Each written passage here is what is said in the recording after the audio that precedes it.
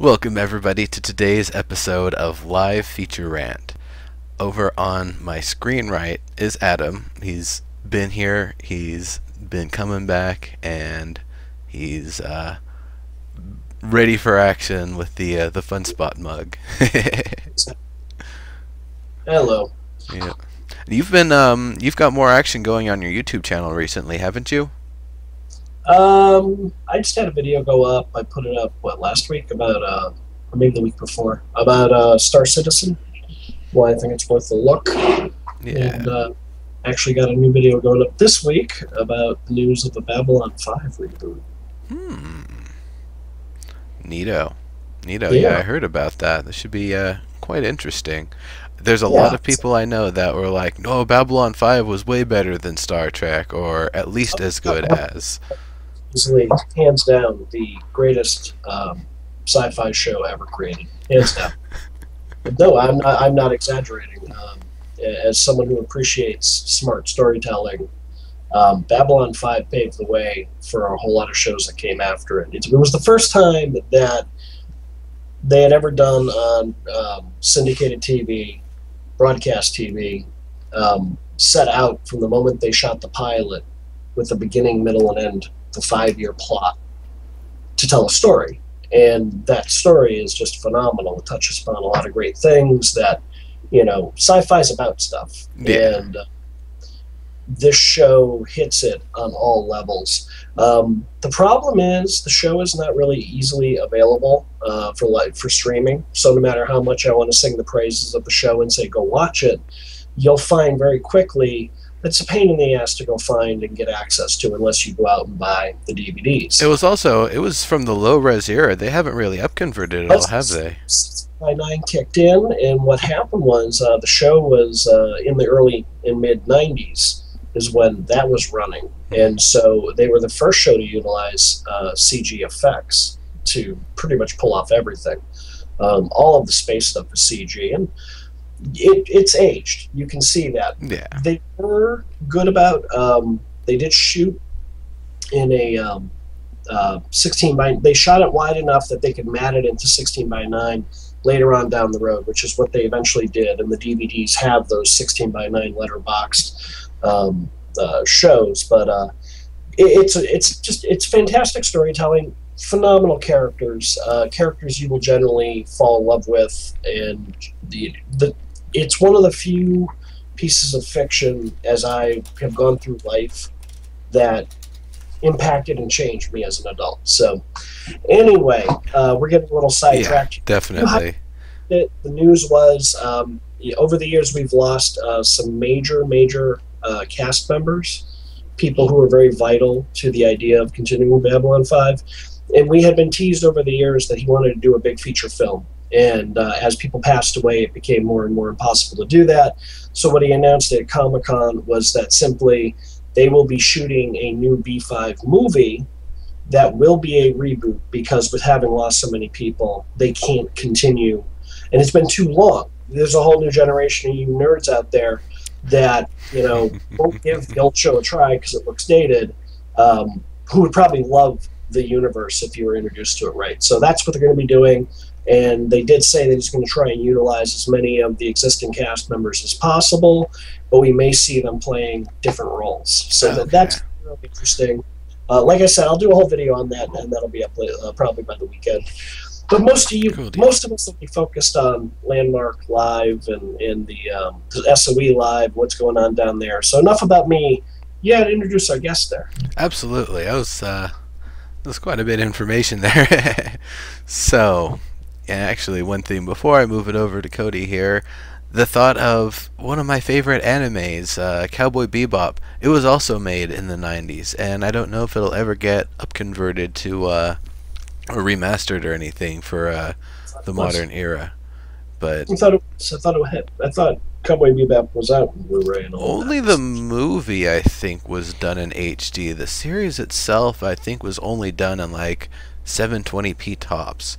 But anyway, We'll get around to it. Anyway, so it's another Kodi, guy. we've left you hanging there for a little bit. That's okay. why don't you tell us a little bit about what you've been up to recently and what's been going on with you? And of course, you also have a YouTube channel, so Yep. a Yeah, I've little been bit of that stuff. yep, I've been watching a lot of Babylon 5. So that's what I've been spending my time with. Now, I haven't seen that show yet, and I want to see it actually because I do like sci-fi and I like those deep stories like Game of Thrones where, that it is like a beginning, middle, and end. And I think that's like a smart It way to has do it. something to say, and it's making a point, and characters change, and there's contrast, and it's big stories and little stories, and yeah, it's great stuff. I liken it to. I know a lot of folks revere Battlestar Galactica. Is a show that they like. Oh my god, it was groundbreaking. I loved it. My biggest problem with that show is I watched it. It was very pain. There were a lot of things I liked about it, but it was really clear they were making that shit up as they went along, and just hope that it all came together at the 11th hour. And I know for a fact Ron Morris said, "No, we were making it up as we went along. I had no long-term plan," and it showed. And I think it hurt that show. Yeah, So that's it's. why I would highly recommend it. I would And say like episodic shows can more get away with that sort of stuff. Something where it's just the beginning and the end of the episode don't matter to the beginning and the end of the next episode, like The Simpsons or something like that. But anyway, Cody, we didn't mean to interrupt you there. Please Yeah. go on. Go on, sir. Oh, sorry. Oh yeah, yeah. You can check out my YouTube at Nanovoxel. So YouTube/Nanovoxel, and I do a lot of tutorials every week. I put up a tutorial, and they've been getting featured on Landmark Live. So that's pretty exciting. And I did a longer format than normal, which was about 10 minutes, where I showed how to build a Karen base for any kind of Karen structure. So if you just want to build like the Karen top, and maybe you just want like a default base, that's one thing you can do. And then I just put up another video recently, which had some awesome stuff doing Karen planks. I called it Karen catwalks. Nice. So that was actually like a 7-minute video. It shows from beginning to end, starting from scratch, how to build a Karen catwalk. So go check it out if you haven't seen it. And if anyone is wondering how to build like that kind of thing, a Karen catwalk or any kind of catwalk, send them to my video. It's 7 minutes long, so it's really easy to watch, and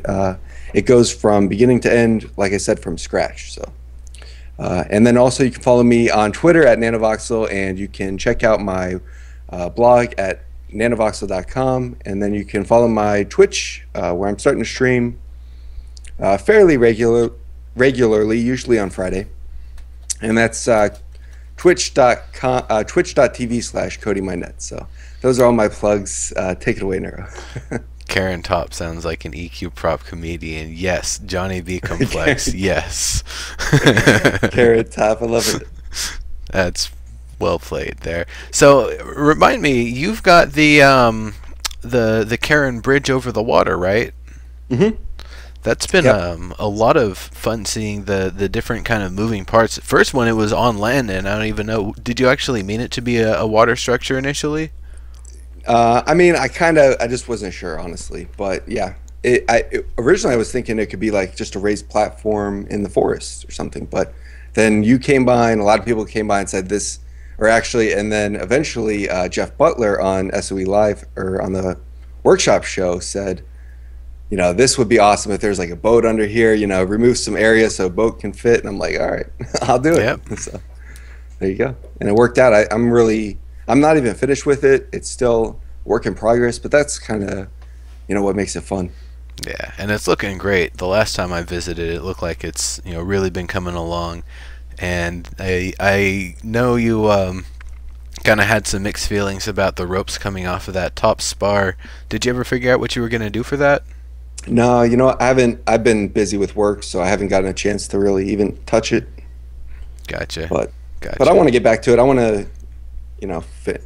I kind of want to see the next workshop show to see the direction they push us in, and then kind of go from there. Yeah, and I'm really interested to see what's going to happen. I know I had talked to Omid about it. He said we're going to get at least one more week for the workshop process for Karen's, because SOE Live is just throwing everything into the mix here, and it's been a little bit odd, especially not getting reviews for 2 weeks, because coming back from SOE Live, if they stuck to the normal schedule, that would either be the absolute last review they would give, or potentially even the week where they say, sorry, we're not doing any reviews because things are being turned in next week and we don't want to tell anybody exactly what they need to do to get their build. It's kind of a silly thing, but at the same time, with the volume of builds, it is really difficult to sort through some of them and not just basically be giving almost a free pass to some of the builders by just telling them what little things they need to change to be perfect.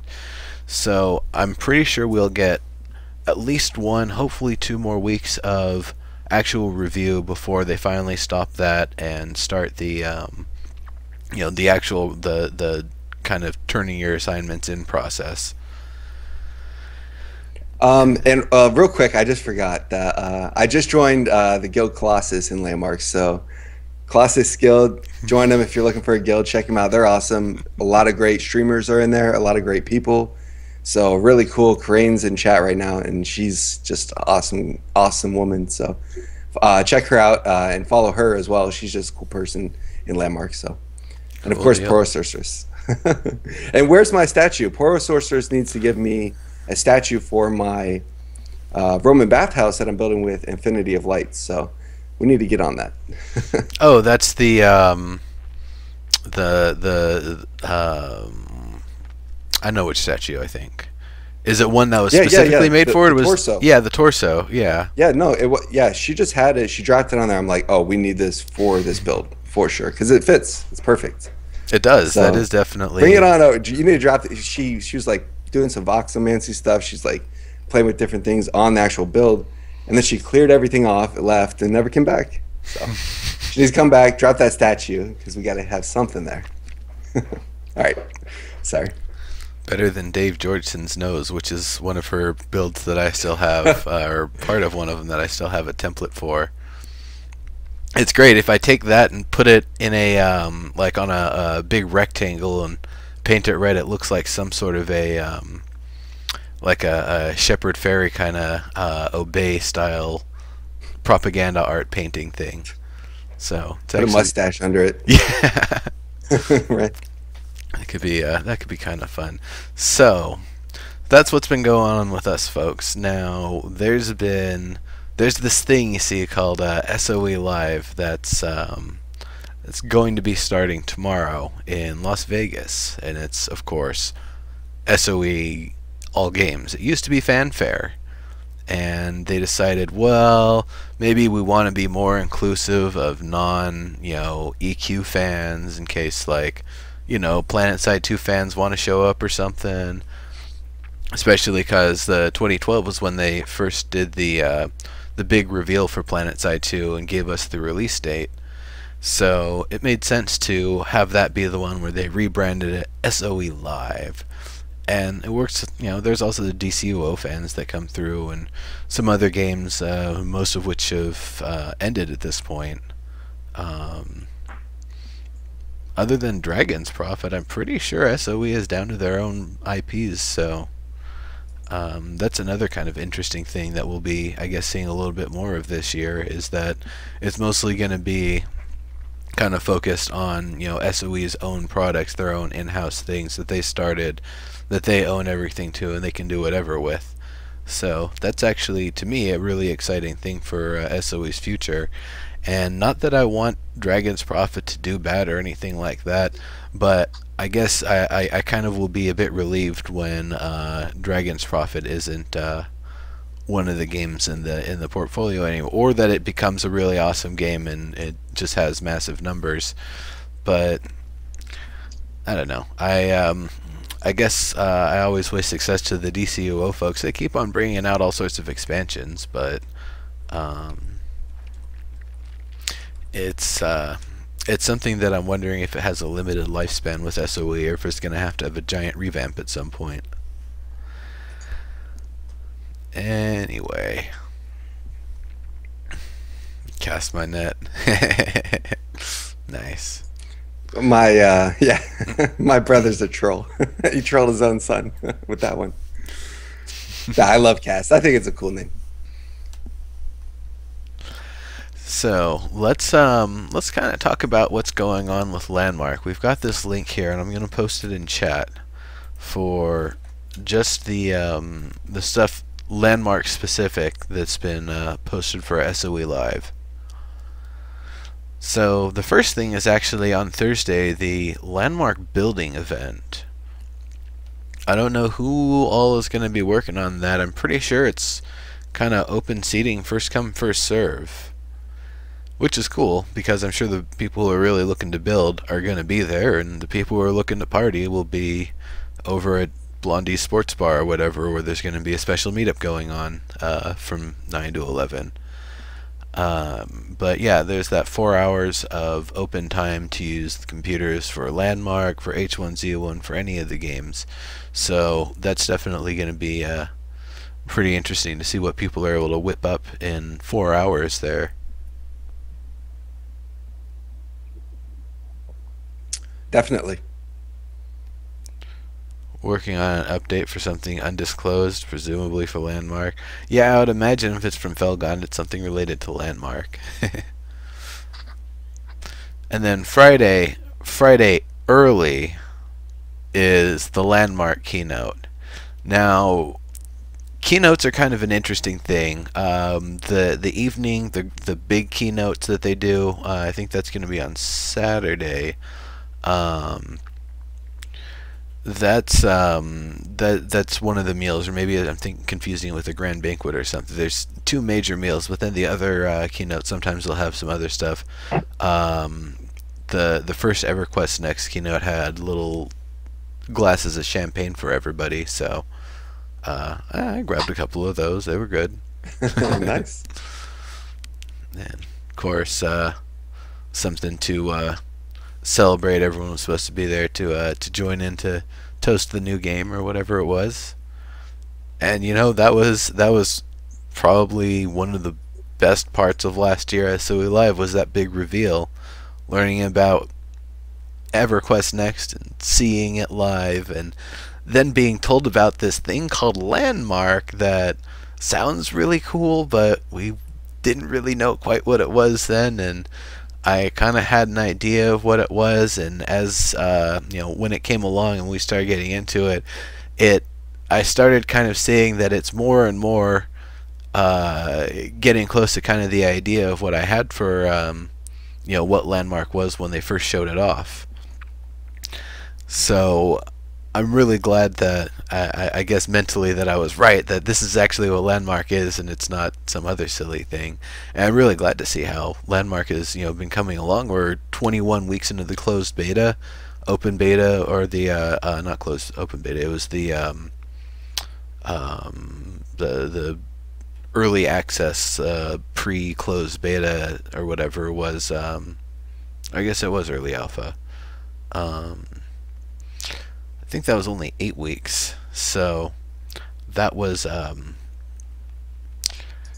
short period of time if you think about it, relative to the long time we've had in the closed beta here. It's been a hell of a closed beta, but then again, the amount of stuff that they put in over this time has just been fantastic, and they've been learning from us the entire time.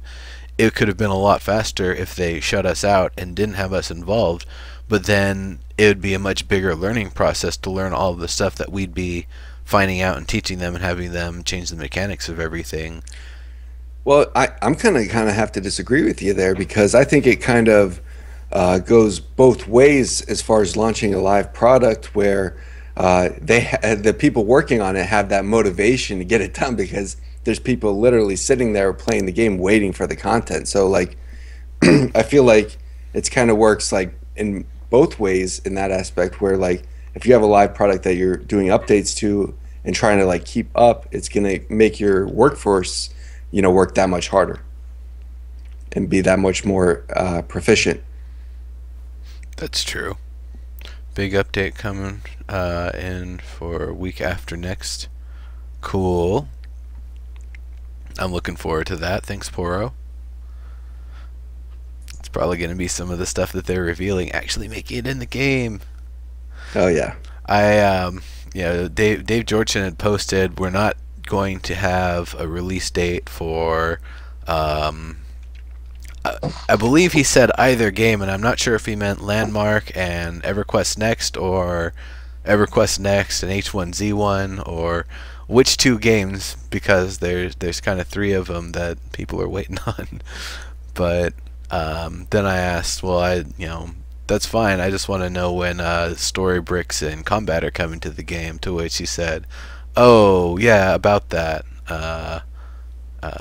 Just wait on about that." that. So those two things that are not in the blueprint and we know are going in the game. Yeah. What about those things? Exactly. So I'm thinking there's going to be the big reveal, and we'll hopefully start seeing the functionality start coming through pretty soon, which I'm really excited for.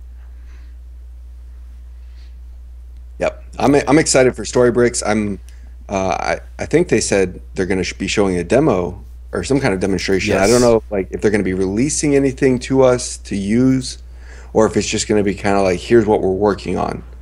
I think that's kind of the big question for me right now. They definitely said there is going to be a EverQuest Next specific Storybricks demo, or at least that was the branding they used when they showed it off at the AI conference in Vienna that we've been referencing for the past couple of weeks here.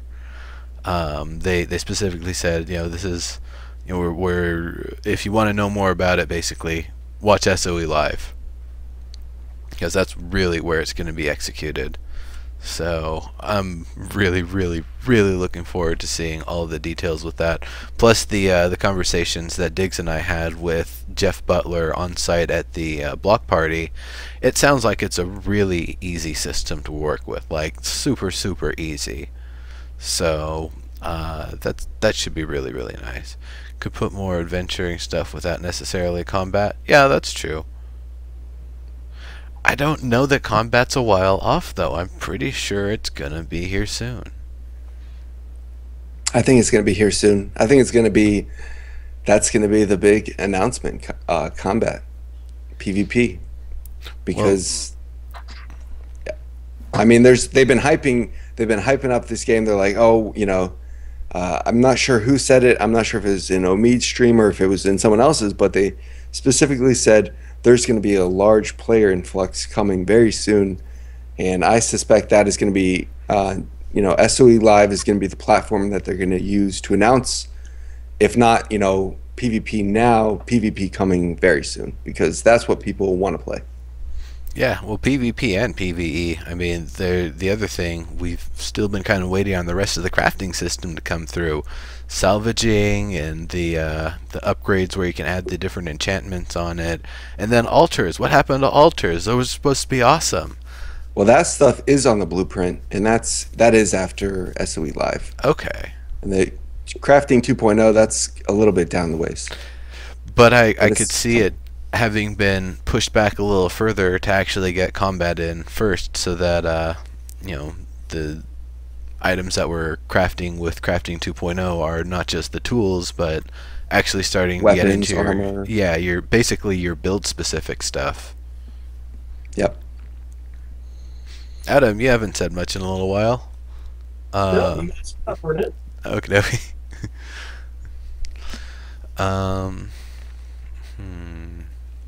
So something. Go ahead. Yeah, something kind of just off topic, but on the homepage of Landmark, they have a $20 game card that they're selling at Walmart, and I'm just going to post a link. Mm-hmm. But it's just kind of interesting because they're hyping it up. With the $20 game card, you get 2,000 station cash, which is the normal ratio. Mm-hmm. But you also get some additional materials, and it's like a RNG pack. So like you have there's 5 different packs you can get, and it's whatever randomly generated you get, and you get the additional materials to build and stuff. So it just seems kind of like, why would they be introducing some kind of this new game card into Walmart unless they're planning for those players to be utilizing those cards? Yeah, you know what? That's a good point. What the heck? Because that's an interesting to do the only at Walmart with it. But that definitely is, it looks like the generic Landmark card with the Walmart sticker. It's different than the ones they've had for like PlanetSide 2 in the past, for example. This, I believe they were available at GameStop and maybe some other places.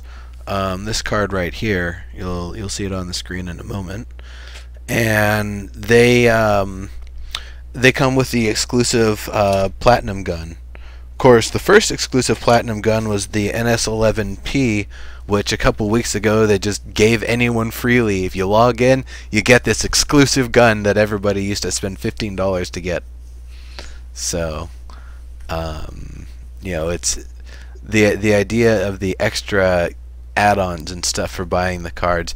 I would more likely see a Landmark card coming to GameStop or other places that gives you more of like the monthly items, like the Flight Suit or the Gem Seeker, or maybe a $20 card that gives you 2 or 3 of the Legacy giveaway items or something like that. Yep. I used to work at GameStop, and they're notorious for having all those kind of giveaways items, especially like pre-sales and stuff. Yeah, for sure. Well, that's definitely interesting. Now, there's another type of card, a very, very special one. They haven't really talked about it too much. I don't have the link handy, but I'm sure somebody could find it. For the $35 cards they're going to have on site, and those cards are going to be the same ones every attendee gets one of, which gives you all of the SOE Live 2014 items. In the past, you would assign the game that you're coming for, and you would be given items based on that game. But I always thought that was kind of silly. We're paying for the full ticket. Why only get one item? So now they're not only making it, you get $35 a station cash, and you get all the items. And if you want to get more for your buddies, you can go to the store on site at SOE Live and buy more of them for $35. So, yeah. Wow. That's pretty good. Now that's all the Landmark in-game items that you would get with that? That's all of the in-game items for every game. Not Does that include not Prime the Grappler? not the monthly items. No, Okay. it's the SOE Live exclusive items. I Which I don't know what those items are for Landmark off the top of my head. I know there was a beanie for H1Z1, some guns and camo for PlanetSide 2, which that itself is a pretty decent deal. Landmark's got an exclusive flag, I believe, and maybe some other exclusive prop. The Founders Pick, would that be part of the pack? No, I don't think so. Okay. I'm pretty sure that's only Founders packs. Wait, so you're saying they're going to get a unique flag that has like a unique icon? It's got like a SOE Live 2014 icon on it. Oh, wow, that's pretty cool. Yeah, they've done that stuff in the past. Decorative props for SOE Live and such. So that's pretty cool that they're going to be doing that. So, getting back to the list here of all of the events. So Friday is when the action starts. So like I was saying, Landmark keynote, that's going to be from 9 to 10 in the morning. I don't know if they're going to have food. There's just as likely a chance that there's going to be free champagne as there is free sausages, bacon, eggs, and potatoes and all that stuff. The Landmark Live Quest, there's a dice game involving resources, so Settlers of Catan, I guess?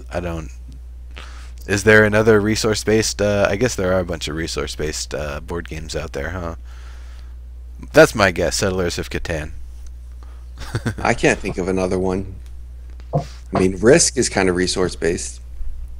In a different way. It's not based on like having materials and being able to use them to do things. It's right. Yeah, so that should be pretty interesting. On the side, but yeah, not really. Can't run Landmark and OBS at the same time. You can still play. Huh. Interesting. Yeah, no, it is kind of tough to stream Landmark if you're not willing to compromise the resolutions and qualities of everything. So the dice game is going to be going on Friday from noon to 2. I'm pretty sure I'm going to be at some amount of H1Z1 panels and stuff going at the same time, so I don't think I'm going to be around for that. And then from 2 to 3 p.m., the Landmark Building Tools Current and Future Plans. I'm excited for that. I'm so excited for that because we've kind of had some inkling of the current and future plans, but we haven't really, been told like what is there to come, what more are we going to see. And I'm wondering, Diggs and I got to see some stuff off of Jeff Butler's cell phone, some weird 1 by 1 by 1 shapes, something that looks like an L-shaped block, or something that looks like an inverted corner piece, something that's actually got convex shapes to them instead of being or concave shapes to them rather than being convex. Because right now I'm pretty sure voxels normally maintain more or less a convex shape, and you can't really have it like cut into itself in that position unless you're getting into some of the really freaky stuff. So I'm really excited to see what kind of stuff they're going to be showing off, and not sure if that one's going to be streamed, not sure if I'm going to be filming that one, or maybe I'll just take some pictures of some of the good stuff. So really excited for that. Are there any things in particular with the building tools that you guys would be looking for or interested in? I would like to manipulate the voxels independently of each other, kind of like any kind of vector-based engine. You know, I'm used to like Illustrator, which is 2D vectors, but basically each voxel is a point that has lines connected to it, are lines that are connected to other voxels, right? And those are called vectors. So Yeah. it would be nice if we could freely select an individual voxel and kind of manipulate it, you know, on a very micro scale to get any kind of specific shape that we want. So I think that would be really nice. Or even if we could have some kind of slice ability into voxels, like a slice tool. Source SDK used to have a really nice slice tool that could really make some interesting shapes very quickly and easily. That would be pretty nice. And then also, I would like some level of detail for the map view, where currently, if you're in map view, you can't see any props, you can't see any trees, so it really kind of looks barren and kind of lame from the map view. So I'm hoping that they add those props to the map, those low level of detail props.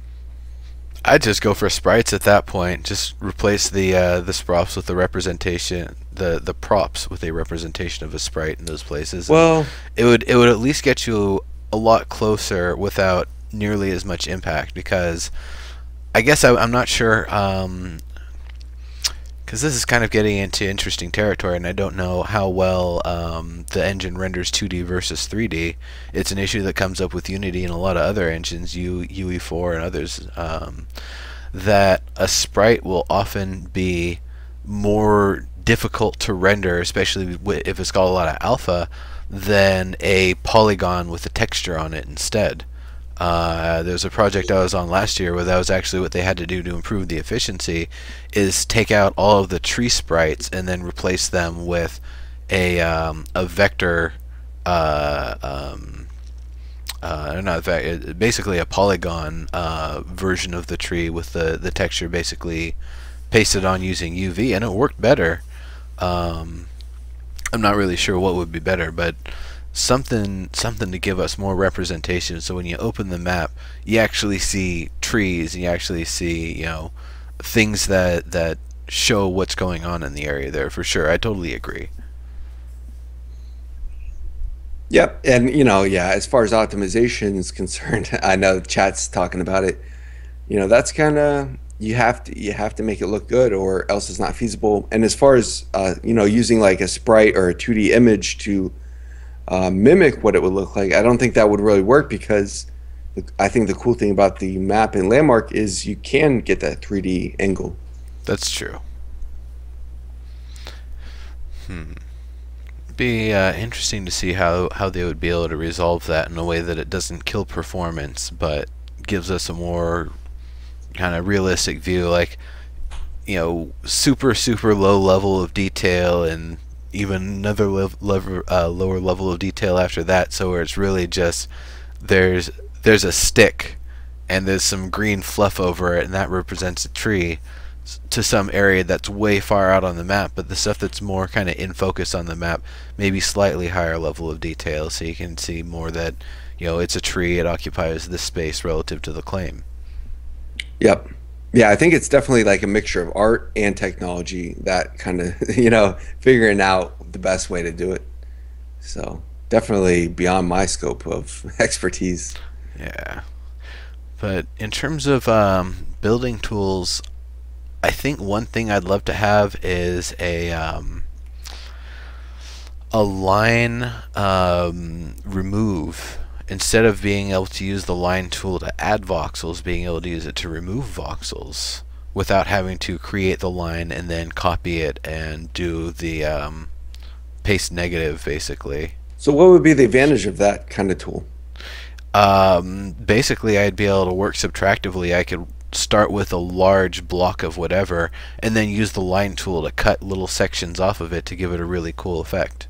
So kind of like you're just trying to shave off corners Yeah, and stuff like that. yeah, exactly. And I I know it got would you. be asking a lot, but getting some rotation features to the ends of the line tool would be fantastic. But that's I wouldn't even know where they would begin with that. The line tool is already such a finicky piece of equipment as it is. Yeah, that's a good question, Acidic. I am gonna be there. Um, we have a few folks here who will be, and I know a lot of people that want to be here next year.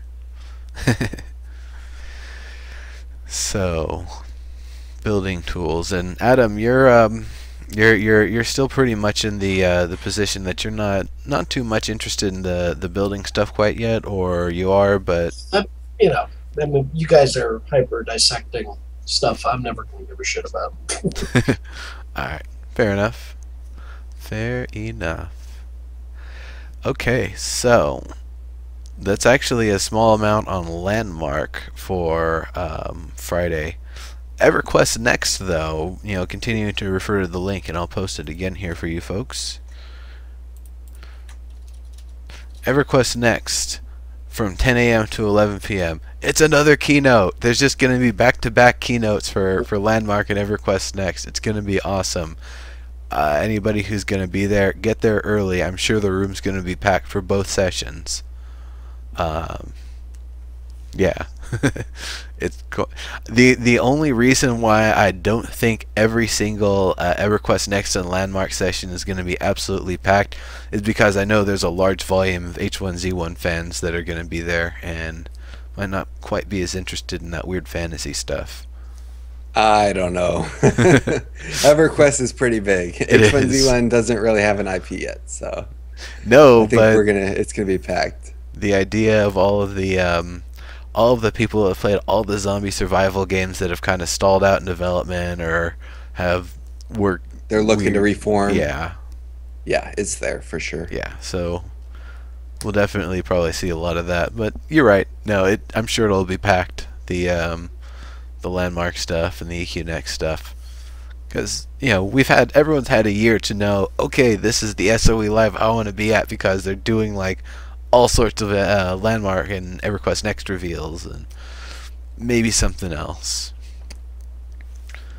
I don't think so. I'm pretty sure they're pretty much at their limits for the amount of projects that SOE can take on right now. So I couldn't imagine, who else would be working on the other stuff. If I don't know. You never know. it would have to be maybe if they were doing like some sort of small web-based game or phone app game or something. Sure, A maybe they small have a team like Korean that. team or something. Who knows? I don't know. I think they're pretty much keeping it to North America to mostly San Diego and that little spot in Texas. So, fiction and lore for EverQuest Next is going to be 3 to 4 p.m. Join our lore masters in exploring fantastic tales set within our reimagined Norath. We'll answer your questions about the fiction released to date and hint at the direction of the stories to come. Pretty cool.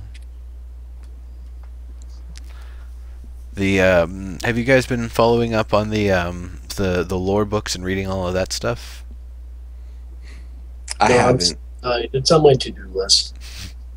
It's also on my to-do list. Although, it's just so I need to do it because I need to get like immersed in the world, especially with the workshops and stuff, right? So I need to do that, and it's free, so no reason. Yeah, yeah, they're pretty good. The I finally finished the Archmage of the Teardoll 1 and 2, and just like I've been saying the entire time with the lore books, each book they have involving the Archmage Corellin Larkos makes me hate him more, and makes me happy that we'll probably get to kill him many times. And the reason why I say many times, spoiler alert, everybody, I'd imagine it's going to be like this ultimate raid of raids, where you have to take down Corellin the Archlich, as well as anybody else that Ithiosar has taken over, at the same time that you're fighting Ithiosar himself, and basically kill all of them within a day of each other. Otherwise they all respawn and their life force is continued and brought back, and they just kind of go into hiding until they're strong enough again. I'd love to have that. That would be awesome. That would be like epic world versus environment sort of stuff. You have to get the trifecta to win.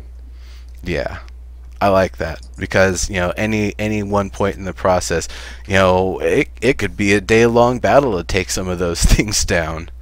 They might not have high regeneration for their health, but they have such a giant health bar, it's just going to take forever to get through them. Not really sure how it's going to work, though. With a larger boss like a dragon, I don't know if we're using war machines against it or just conventional hand weapons. Yeah, that's a good question. No MMO really, as far as I know, uses war machines against mobs like consistently. Some scenarios and instances have like things you can use that are there, but you don't really bring them with you. Yeah, pretty much. So I don't know if they would do that. It would make sense to be able to use those sorts of things, especially if it's something that's kind of slow and kind of easy to get into a position, like one of those iron golems. I would imagine there just being an array of catapults set up, just kind of waiting for them, and if one ever comes through, at least one of those catapults will be able to line up on it and get a hit real quickly and just get it out of the way. Or put a ding in it. Those things are probably going to take more than one catapult to take down. These things are giant. They just punch through a house like it's nothing. Yeah, that was pretty epic video. Are we going to see a return of the Iron Golem, I wonder? Our good friend. I think so. Brand new particle effects and renderers and all of that stuff. Yeah. And what about the what's the plant? What's the plant called? The Chomper. The Chomper, yeah. See him again. Yep, they introduced. I feel like he's coming back.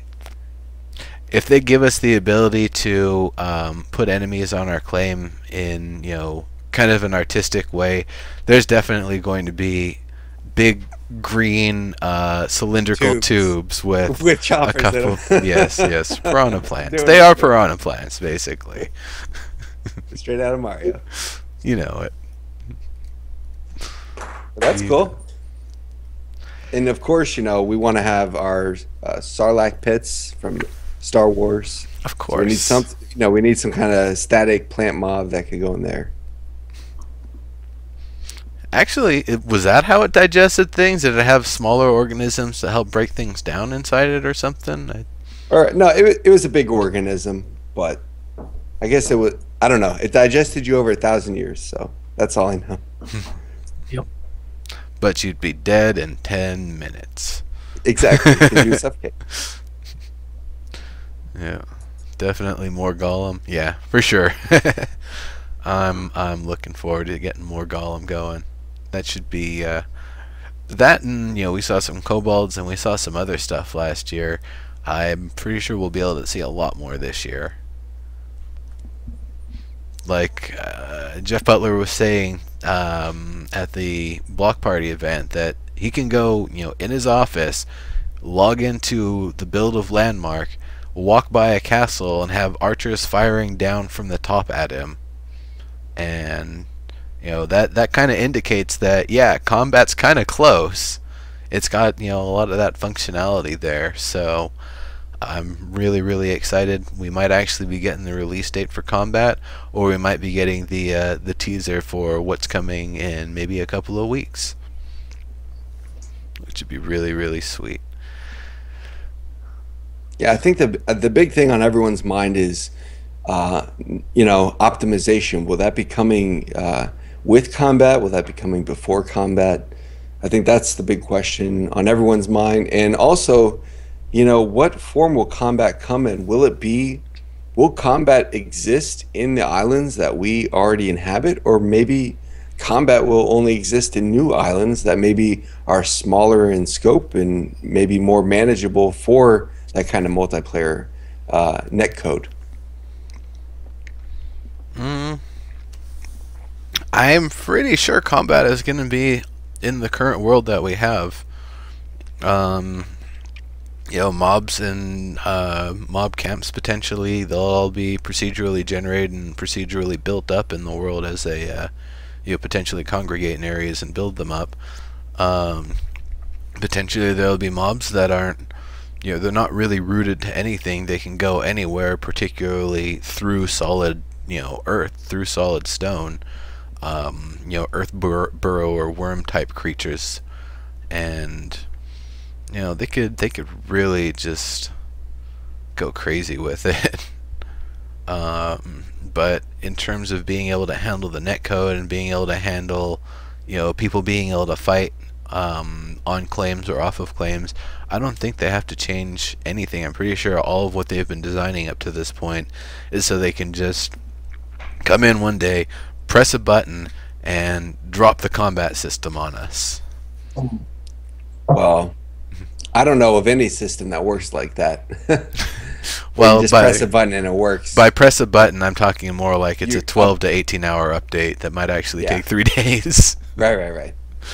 But yeah, I just think like the truth, the fact of the matter is, on group claims and group builds and stuff, people crash consistently, and it's just kind of the way the lay of the land as far as the way the voxel system works, especially if you're building together and trying to occupy the same space and that kind of thing.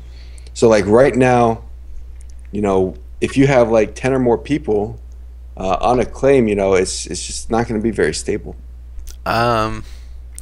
I think part of it is that the world server has to keep up with all the stuff. It has to keep up with all the stuff people are doing as they're adding and building and deleting and changing the world. And B, with these group builds, there's a higher potential that there's just large volumes of props being used, and a lot of parallaxing where you're seeing through many layers of voxels. And all of that stuff also, can really hamper optimization and your ability to render everything. But I'm pretty sure if it's because I've gone treasure hunting with Yumino before and had upwards of 25 people surrounding a treasure chest with 0 performance issues, and all the props and stuff that are in the caves around, no problem whatsoever. So I'm not really as worried about adding more players to the situation as people trying to fight around really dense claims or ones that are really detail heavy. Yeah, I mean, I just I don't see PvP in this game at its current state as far as like frames per second and stuff go, drawing that PvP crowd in. Like I get 60, 100 frames per second consistently in all the other games that I play, and if I only get 20 frames, and that's on a good day, if there's not a lot of activity. But if we're talking about spells and voxel manipulation happening on the fly and that kind of thing, I think it's a big concern of mine and a lot of people of how that will really run on people's computers. That's a good point. I mean, that might also be a reason why combat and even Storybricks has waited this long, because it might have just required a lot of optimization. So how is Landmark running for everyone these days? And that's open to you folks in chat too. How well has it been running for you? But Adam, like how was it running the last time you were in collecting and treasure hunting and all that stuff? It's better than it was a month ago, but it is not where it needs to be. Um, I'm averaging 20 to 25 frames a second, generally speaking. I'm still seeing drops into the teens, depending on like the Tinker's Workshop, the advanced one. It's constantly animating now, Yeah. and it is like it easily eats 5-10 frames a second. Like it's amazing how bad it sucks out performance. So I've um, I've I, seen I that. Yeah.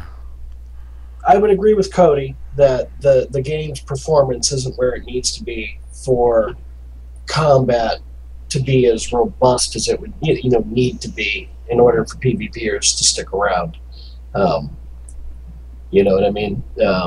Yeah, you start throwing in that kind of combat, information going back and forth, and yeah, and again, I'm running a system that you know is really on the high end, with an above average but not phenomenal video card.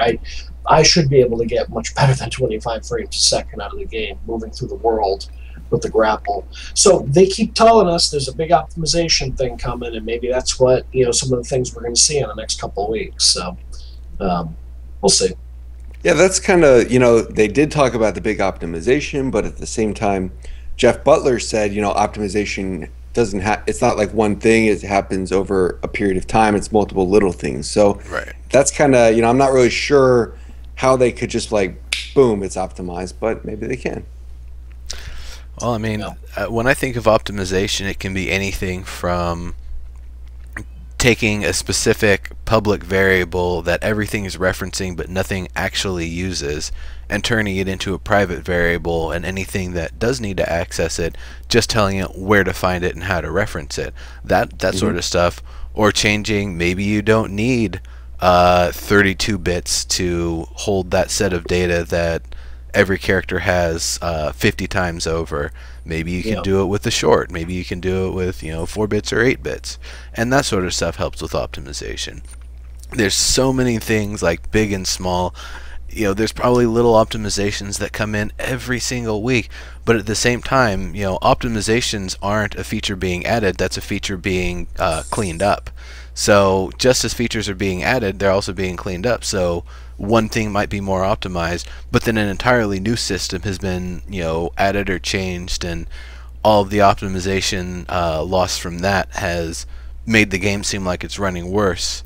It'll be better when that gets fixed, but then the next update and any optimization required with that. So I mean, it's a closed beta. That's kind of the stuff to expect. We're not, it's not like we're on a live server and we're jumping over to the test build and trying stuff over there.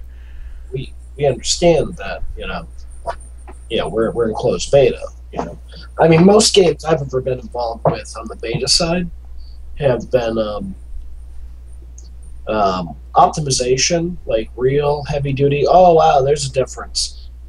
Is one of the last things to happen before the game goes live. At least traditionally, that's what I've seen. I have seen that before too, for sure. For sure. Yeah. Fix your damn doors. Yeah, Zeit, see, if any prop that changes its position and has like a physical boundary that moves to a different area, be it a door, pork cutlet, the new bookcases, the rugs. I had one of my rugs literally go about 50 voxels up and 60 voxels over the edge of my topmost claim, but I could still manipulate it as if I owned it just fine. So yeah, there's definitely some oddities going on with and that's always been that's one of those weird bugs that I think they have fixed and then have lost the fix and then have fixed and not fixed, or maybe it's just never been fixed. Yeah, it happens with your rugs. Yeah, any of those sorts of things it works with. Fortunately, my trapdoors haven't moved yet, but I'm waiting for the day when I log back in and they're all weird. It'll happen. It'll Just happen. wait. Yeah. Don't want it to happen, but Or maybe that's the item they got right, and they need to go back through and base the animations and positioning and stuff on those. So, Ozymandias says you probably just unlocked the first flying carpet, Nero. So Yeah, probably. congratulations. Well, that's the good thing happened with my portcullis. The gate was all the way up towards the top of my claim. And if I clicked it, like, if I grappled up to it, hung on it, and then clicked it, the door would drop normally like it's supposed to, but it was still up in the middle of the air. I just grabbed it and re-brought it back down, and now it works the way it's supposed to. So something happened, but There's something wrong with it. Some kind of orientation. There's some kind of like padding or something. Something's happening. first time I've seen the portcullis do it too. Like when it was first added to the game, it was behaving strangely for a week or two, and then it was fine for a while, and now it's being weird again. So they broke something. Yep, which is weird, but they'll eventually fix it. It's one of those things that it might just be on the back burner because they know they have to fix it, but they know there's so much other stuff that they want to get into. It might be something that is easy to fix, but is just going to be a very long and tedious process to do. And do we need doors? I mean, honestly, I don't feel like we do at this point. But that's just me personally. I don't feel like doors or even, I mean, I don't think the glass props are even really necessary in some, very select cases, but kind of just adds latency. The glass props? Yeah, I would just say, like, especially if you use a lot of them. I prefer just air. Well, I mean, it's just if you want to have something that's closed in and encased, and you don't want to have to worry about other voxels nearby getting disrupted with it. That's okay. I'm totally. You know what? Chat's saying I'm totally off base. So they want doors, but that's just me. We need windows and doors. Sorry, chat. Forgive me. Of course, I'd really like to have some doors in PlanetSide too. It worked well for the first one. It worked so well. I loved it in the first one, but now they just have the phase things, right? Yeah, the energy walls that you walk through, which they're not nearly as engaging. And honestly, that for me was the biggest thing in PlanetSide 1 was the advanced hacking skill. Because if you had to open a door, you had to hack the door. You had to hack the lock open, and it only took me a couple seconds. But it would, if you didn't have any points in it, it would take 5, 8, 10 seconds. Also, taking over a base was a lot quicker. Or the process of getting it started. So that's a mechanic I really miss, was using the remote electronics kit to actually have to hack through doorways and then having a standoff at a doorway because it's just a narrow tunnel going in and they're already bunkered down there. Different game, different subject. So let's get back on the subject here. So the 4 to 5 p.m. On Friday is going to be EverQuest Next, the tech evolution of the world. Come and find out some of the details on how we got to current technology being used in EverQuest, being used in both EverQuest Next. I think they forgot the rest of the sentence, and Landmark. Or maybe they're talking about that in H1Z1, but that should be really cool. That's going to probably teach us about voxels, and hopefully it'll give us a bit of a reveal for what's going on with dynamic water and physics and other sorts of systems that I know a lot of people have been really wanting to have.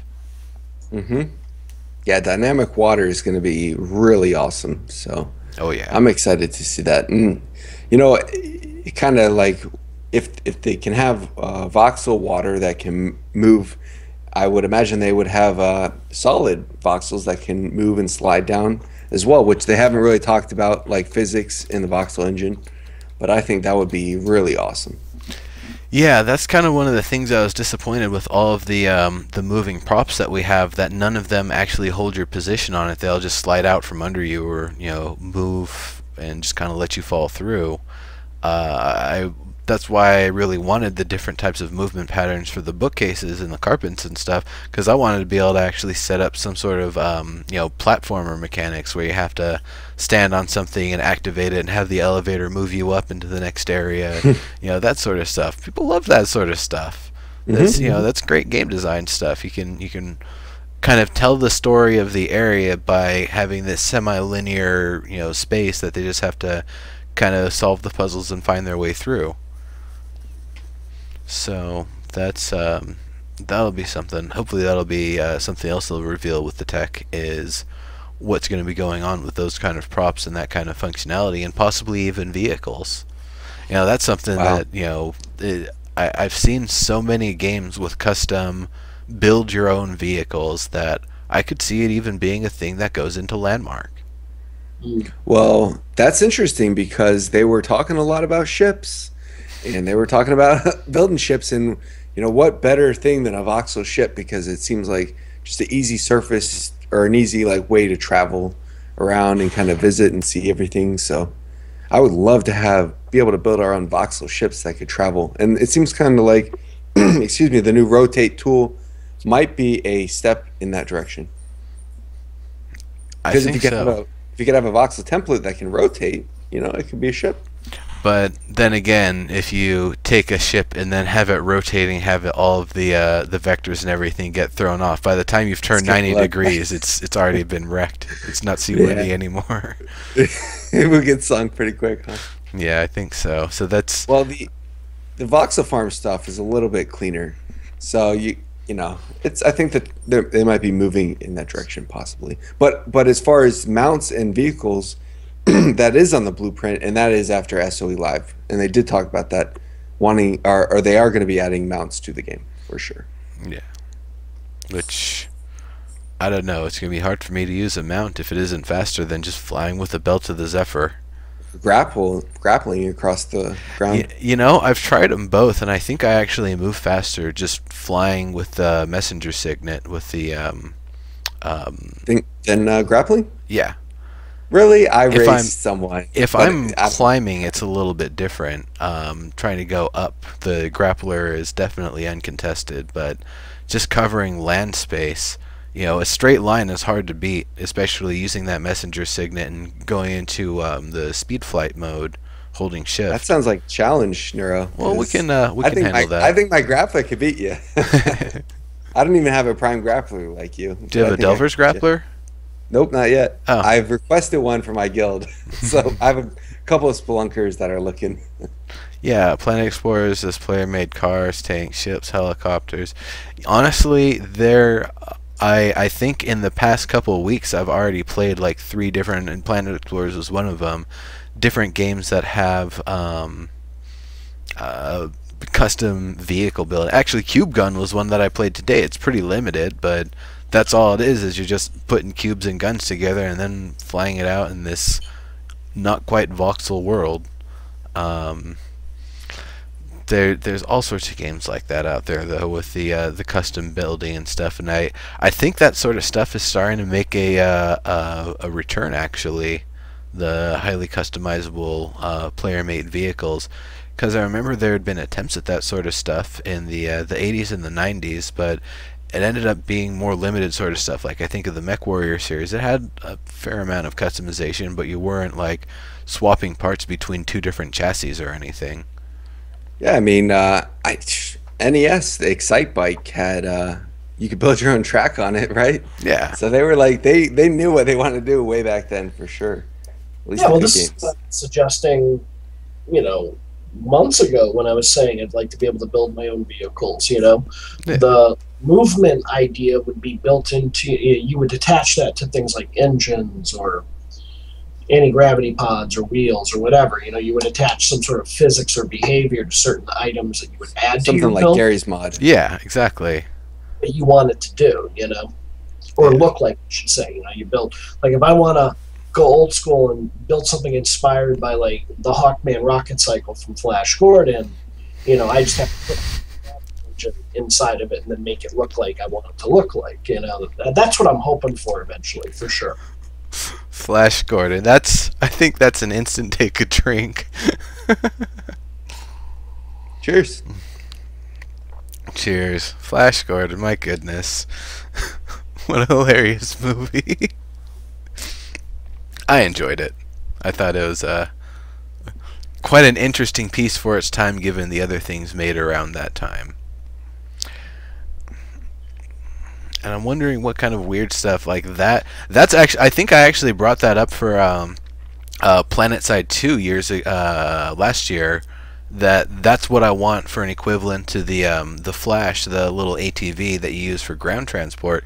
Give us the air scooter from Flash Gordon as kind of the air equivalent. You're pretty much using it to fly from point A to point B. You're gonna be real easy to shoot down, but you just jump out when you need to. Yeah, I know you've been lurking, Sog. With the genre neutrality of Landmark, we could have warthogs from Halo. We could have those pod racers from Star Wars. We could have anything really. It's like, why not give it to us all? Let us make whatever we want to make. Exactly. So it's exciting. Now, I just wonder if it's going to be a voxel only thing, or a prop only thing, or a combination of the two. I could see maybe a them. Combination. I could see them designing a special form of voxel that's specifically used for the vehicles, and the way it's designed is that it's essentially textureless. It's a color, but it doesn't have a texture. So that way, you don't have to worry about the texture, moving essentially as the vehicle moves. That, or just an amalgamation of multiple props. Maybe they have snap points, maybe they don't. I know. Yeah, I like that. I think a snapping prop vehicle would make more sense than a voxel structure, because moving voxels, you're going to get that Christmas light effect where it's no matter what. You can't avoid it, right? I can't imagine how they can make it flow, seamlessly through the. It just doesn't make sense in my mind. I don't know if you guys can figure it out. Surf around the world and mimic boarding tricks. Acidic, if they actually give us full body animations, and that's something that I think the Evercast show, which they had their 1-year anniversary recently, that was on Sunday. It was a good episode.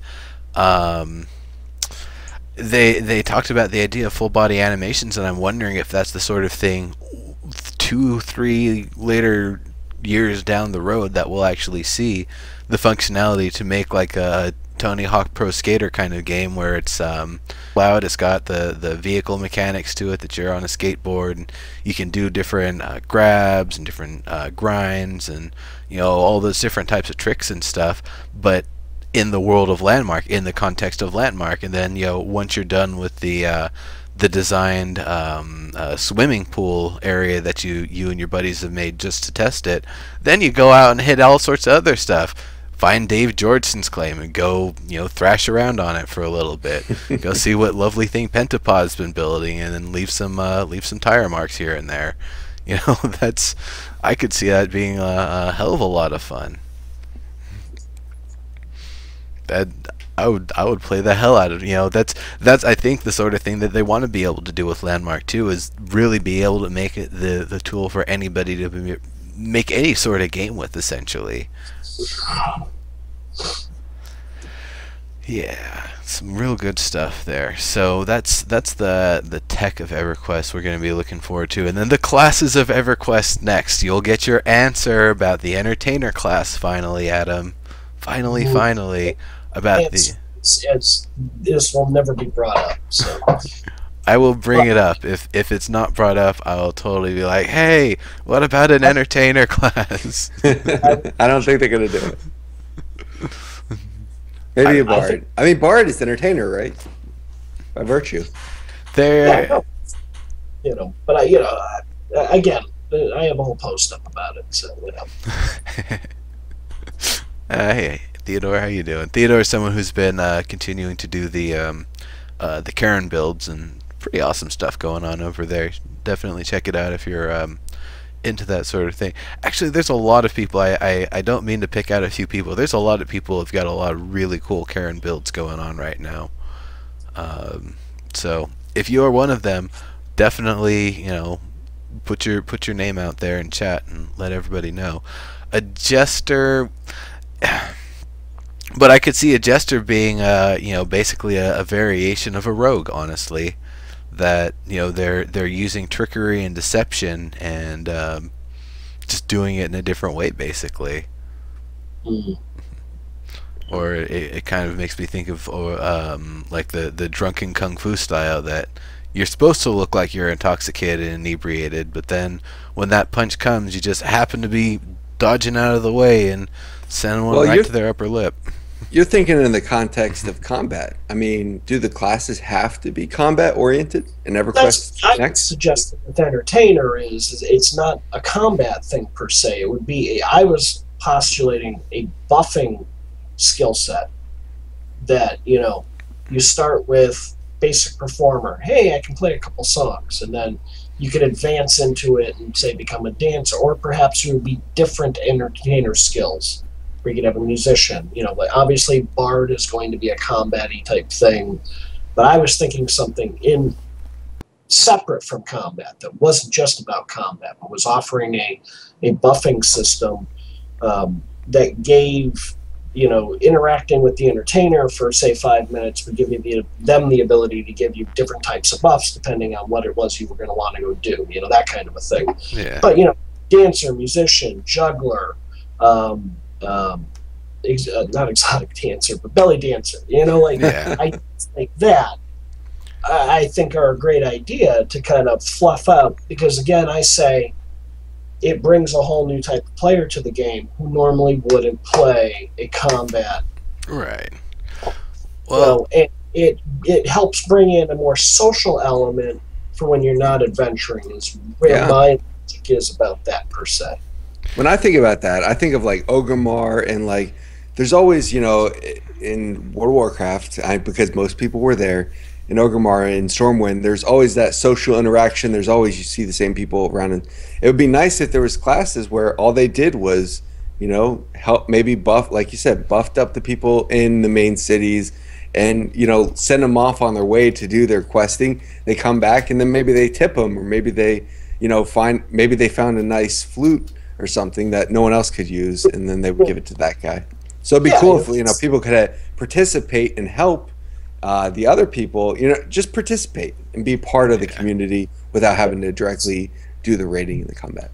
That's exactly what the Entertainer class did in Star Wars Galaxies. Was your sole function. I mean, they added very late down the game like a combat entertainer, but they were still very gimped in the sense of combat. But if you wanted to pull an entertainer through something, give them a suit of armor and just say, hit your auto attack, they would make it through. But the idea was, it was a social class. You just hung out in the cantina and you waited for folks to come in and engage in. And yeah, it really, you're right. You see this kind of silliness in every MMO ever. World of Warcraft, I see it in the Secret World. I see it in everything I've ever played, EverQuest 2. And yeah, there's nothing to stop you from standing on top of the mailbox and doing your basic dance. But well, more than that, I don't think that it's not. They shouldn't try to stop us. They should promote it, right? Or they should develop the game around what we have decided to do. There to be a player interactive reason for you to want to hang out and be that goofy, entertaining person. Exactly. So that's what I would like to see them. It's not just that I want to combat as a bard. Honestly, I have no interest in that. But would I like to be, a mage, tank, wizard who, in their spare time, belly dances? Yeah, I might be that guy. I really be that guy. Would I most likely roll an alt then? If to always have a social class? Absolutely. Totally. It's the one thing I continue to pine for since Star Wars Galaxies went away, is some sort of social class that really caters to that whole idea. I almost played my engineer as a social class in World of Warcraft. My big thing was, when I wasn't doing anything else, I'd hang out in the main city and be like, hey, I'll craft all your stuff, 5 gold or less, much cheaper for other things. My goal was to undercut the market and bring the value of everything down to 5 gold or less. And the other thing was, I just like people having grenades to throw in PvP. If I'm, supplying everybody with grenades, that's a stun effect, it's a damage effect. They're really effective in PvP. So And you're that guy. It was a big. You're the PvP. guy messing up the marketplace. You know it. That was me. Which is probably why they didn't let me have Biznix Accuroscope, and that's why I quit the game. It was what I found was, and I know I've talked about it on the show before, but when I started playing Star Wars Galaxy, I was running a system that really was not handling adventuring super well. And so I kind of decided to play an entertainer first and foremost, primarily because, well, I can just stand here and do my thing and the game will run fine. I'm not, I'm inside a building, it all works perfectly. But they gave me the opportunity to get to know the server, to get to know players in the game. Who's asshat, who's full, who's helpful, who's just generally a nice person, who's a fucking weirdo role player who will never interact with you in a normal way. Okay. You learn those things as you're playing the game, and by playing a class like that, it just brings a whole other level of engagement and interactivity. They keep talking about wanting it to be a sandbox game and for players to have tools to create the things they want. This is a major element that needs to be in the game if you're going to use it this way. Every single fantasy game and probably even a lot of sci-fi games have done this exact same cliche at least once, that at some point you have to go into some seedy bar and find someone who has information about people in town. And you were that person. So that's really, really cool that, through gameplay, you basically became something that, is almost an expected part of a single-player sort of experience. Now, the other thing about entertainers, not necessarily combat, but just everything they could be, useful for. If there's a morale system, I could see that being the place where entertainers are really big. I had an anthropology class where... the class was originally, first and foremost, was when you were playing Galaxies, you got hit with different kinds of damage, but you would have a battle fatigue that you would build up over time. So eventually, after several hours of playing, you would have to go back to a cantina and watch an entertainer to remove the battle fatigue. Some people liked it, some people didn't. But it did create, a reason to go back to them. And then again, like I said, watching the musician, watching the entertainer gave you buffs to whatever certain stats they were, designed to buff. I gotcha. Yeah. So that's... I didn't mind that system too much. I liked it. It was about you go question for 15 minutes and then you go back to the town and then you go hang out with people for 5 minutes and then you go do it again. It was a case of you could go play for several hours, but if you were getting to the point where your battle fatigue was really killing your regen and you had the black damage on your health and your mind and all of that, it was the game's way of saying, okay, you are clearly running into a wall. It's time to take a break, refocus, and you get up and stretch. Like, it was the game's way of forcing you to reevaluate what you were doing, And like I said, it forced the players into social hubs and then forced a social interaction. Like I said, I think that's kind of like the difference maybe that needs to happen in the future, where they did focus or force the players into those cities or hubs, but I would rather see where the players decide where they want to be, and then the game kind of manipulates itself to what they want to do. Not necessarily it wouldn't be necessarily reactive to what the players are doing, but for instance, in EverQuest 1, I was talking about this with my guild, Colossus, where, in EverQuest 1, you would sit in one spot, and then you would have a puller in your group, and they would go out and find the mobs, and they would go pull the mobs all the way to the group, and then you would fight in one location. So it was kind of nice because you could just sit, hang out, chat. One person was going out, kind of hunting for mobs, and it was you didn't have to keep moving and constantly, adjusting your position and stuff, where you could just kind of hang out and chat, have a good time. And I would love to see EverQuest Next kind of incorporate some of those features. Yeah, I would love to. Well, there's one. What was that?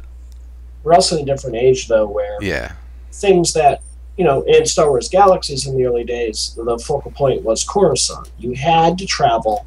Before there was your own private ships and stuff, you had to take public transportation. You had to travel through Coruscant. Eventually, when the game added your own personal starships and you being able to travel from wherever, Coruscant went from being, you need to buy something, you need your stuff sliced, you need spices, whatever you're looking for, just walk out of the starport of Coruscant, and there'd be a sea of people, doctors buffing, the whole thing. It was kind of awesome. When the ships came in, that all went away. It became more difficult to find, well, where's Dr. Buffing? And as the game went on, it became more about. And that was the jump to lightspeed patch. Yeah, because expansion, and it freed up the travel routes. You could essentially.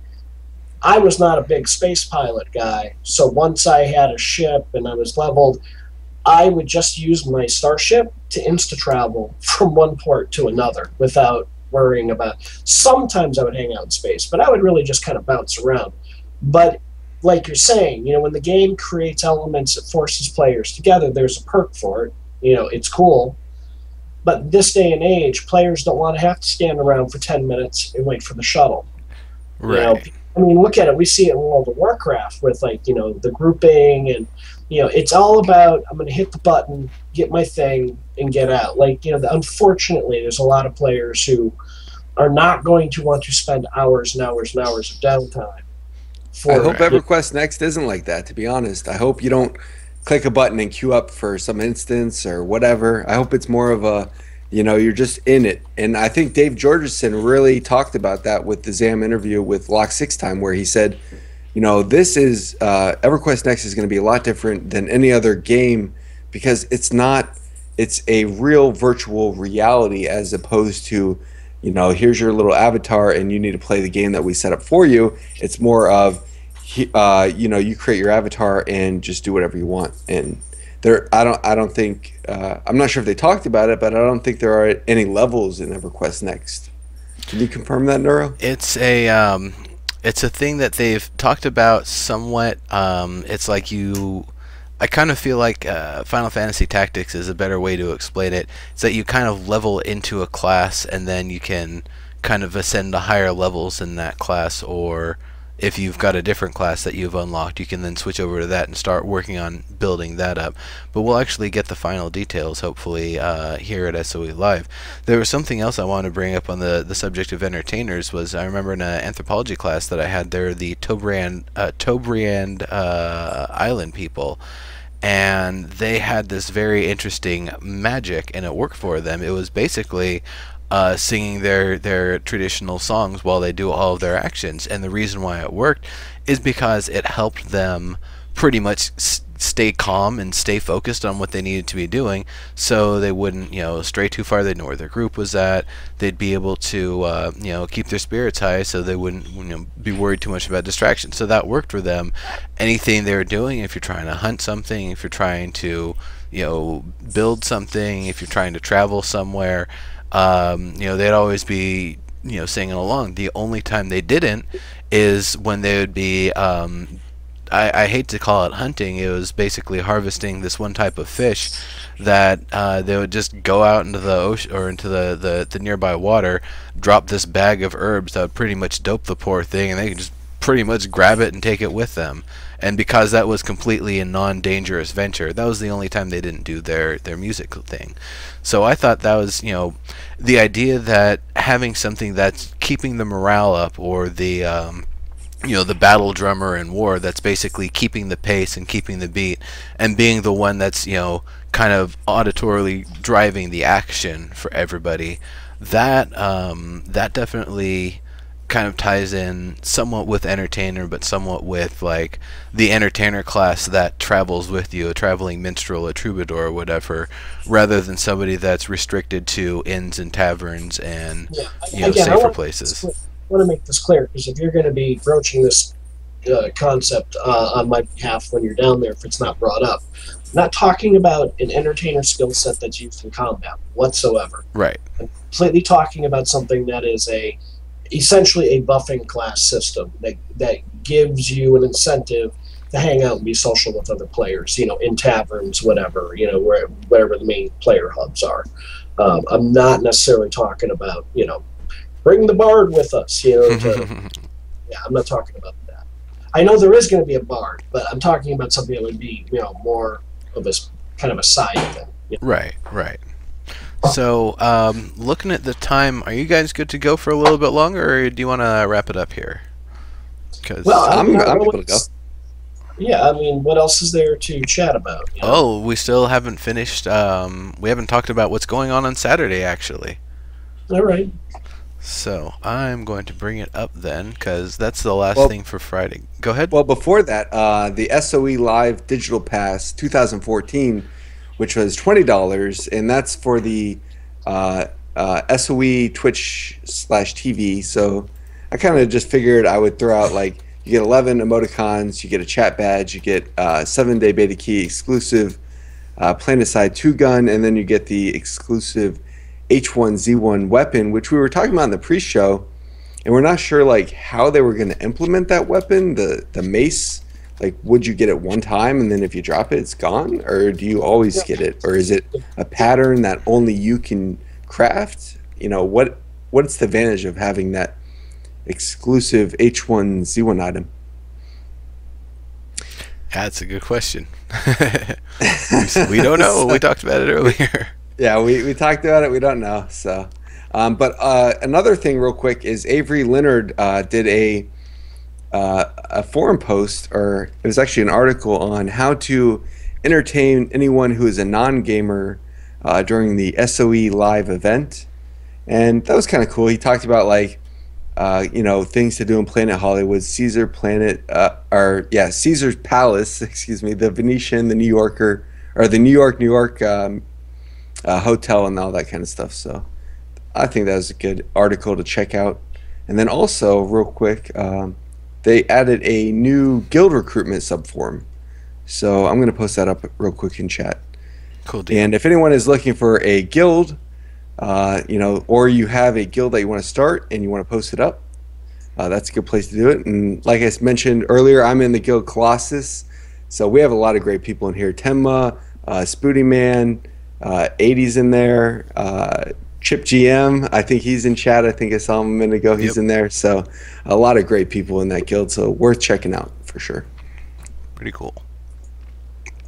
All right, so rolling it back up here to Saturday. And before Saturday, Friday, opening zombie prom, and then they're gonna have the zombie pool party, and then they're gonna have the open, or I guess open gaming, right? Yeah, they're gonna. Gaming? No, the open gaming I think Thursday. I don't know if it's Friday too. I had that think on it's Friday. Might just be Thursday. And there's also the 10-ton hammer party at I think the pleasure pool from 7 to 11:30.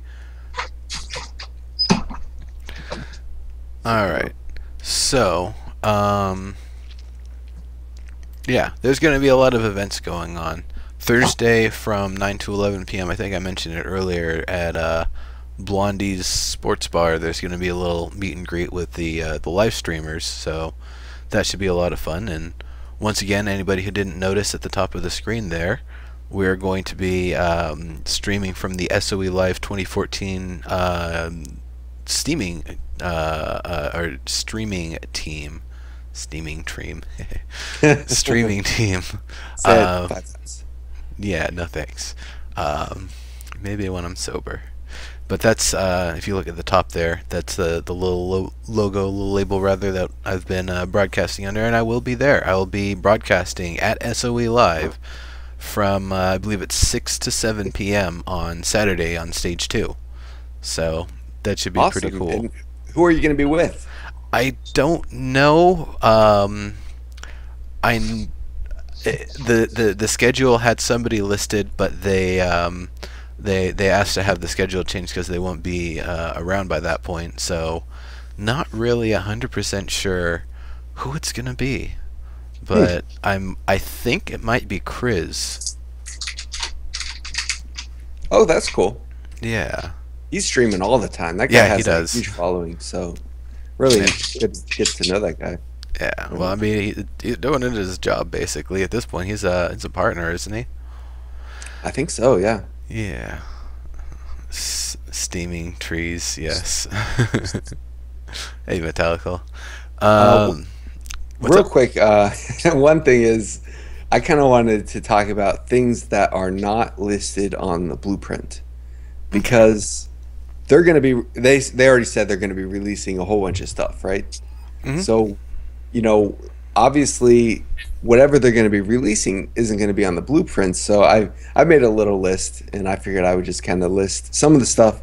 And if you have anything that is not in the blueprint or chat has anything, type it out. And what's up, Metallica? I see he just come out to hang out in the chat. That's awesome. Yeah. Sorry. All right. So, anyways, with the things not in blueprint, real quick, I'm just going to go through my list. Death is not on the blueprint. Dave G already confirmed on Twitter that that's pretty much coming during SOE Live. Combat's not on the blueprint. Mobs aren't on the blueprint. PvP's not on the blueprint.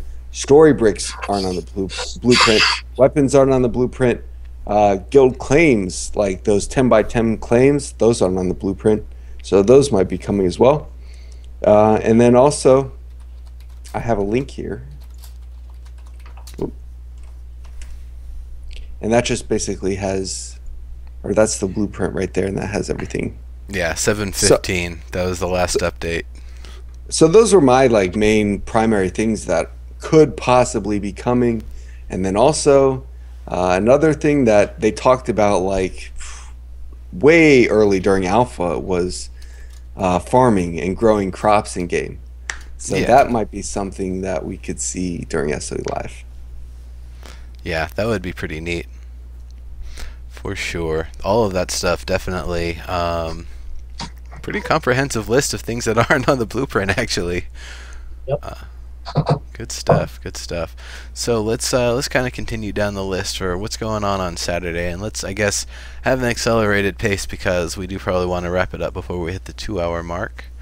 So the islands of Landmark. Let's talk about all the procedural generated goodness in the world, find out how the pieces fit together, and give the team ideas and suggestions on how you think we could make them cooler and more interesting. Now, anybody who knows me knows that I love procedural games. I do a show every Saturday called Procedural Powerhouses. Haven't featured EverQuest Next, or rather Landmark yet because, well, it's got the stuff, but it's not there yet. It's not like, the game that everybody wants to play quite yet. It's still just the building and the most that you'll see with the procedural generation. The world design, it's awesome. Technically it's awesome, but it's something that's really easy for people to overlook. And the same thing with the caves. Technically they are an amazing feat. They are really, really awesome. But for somebody that isn't necessarily looking at things at that angle, it's a feature. It's a hole in the ground, right? Yeah. It's that's what they see. But when Terry Michaels looks at it, he's like, "Wow, we just created like art." I mean, when I see it, thinking about Darren McPherson absolutely loving Terraria, and he's I think the lead. Lead combat designer, right? Yeah, Yeah. he's that gives me hope for what kind of stuff we're gonna see going into those caves. I would say just real quick, the evolution of 2D sandbox games and how they work from Terraria on. Terraria, you only had front wall and you could just dig anywhere in the world and randomly find resources. But as you get to more advanced games like Kriya and Edge of Space, those not only have front wall, they also have the back wall. So if you've got, you might have a bunch of iron that you can collect off of the main walls that are actually stopping you as boundaries, but the background wall behind that you can also collect the iron ore off of that too. So that kind of evolution, and then all of them, all the games have, as you go deeper, there's different stuff, different biomes, different types of threats, but always as you go deeper it gets tougher and tougher and tougher. And with Kriya, it's not Definitely. just deeper, but as you get farther away from where you start at the very beginning of the game, everything gets tougher. In that game there's actually mobs that will contest each other for territory and try to spread around, so that's almost like a light version of what's going on with story bricks. So honestly, there's a lot of what we see in the 2D sandboxes that I'd say really serves as a prototype for what we're going to be seeing in Landmark and EverQuest Next in the coming months here. So If that's something that you folks are interested in, Terraria, Krea, Edge of Space, Starbound, there's a lot of 2D sandboxes out there, and they're a really good way to learn about this sort of stuff. And kind of what really inspired them. They didn't base it on Terraria. Terraria hit Steam after EverQuest Next started development, but as soon as Darren McPherson saw it, he's like, oh my god, this is exactly what we're looking to do, but it's like a 2D prototype. And whenever he had to explain an idea for something to somebody, he would just load up Terraria, show them in-game, and be like, that, but I want that in 3D. Mm. And that's totally awesome to me. I'm really, really excited to see the islands of Landmark and kind of learn about how that's going to affect future systems, static water, dynamic water, combat, world-changing events. You kill such and such creature, the entire biome in that area gets nuked to the lava storm biome, that sort of stuff. I'm really, really, really excited to see. Yeah, I look forward to getting a taste of that stuff too. Then 2 to 3 p.m. Combat and Landmark. Whatever. Who even cares about that? Yeah. That is going to be right. a ghost town. There is nobody going to be at that panel. You're going to, you're going to find more people just chatting in the hallways being like, man, is that a Combat and Landmark too?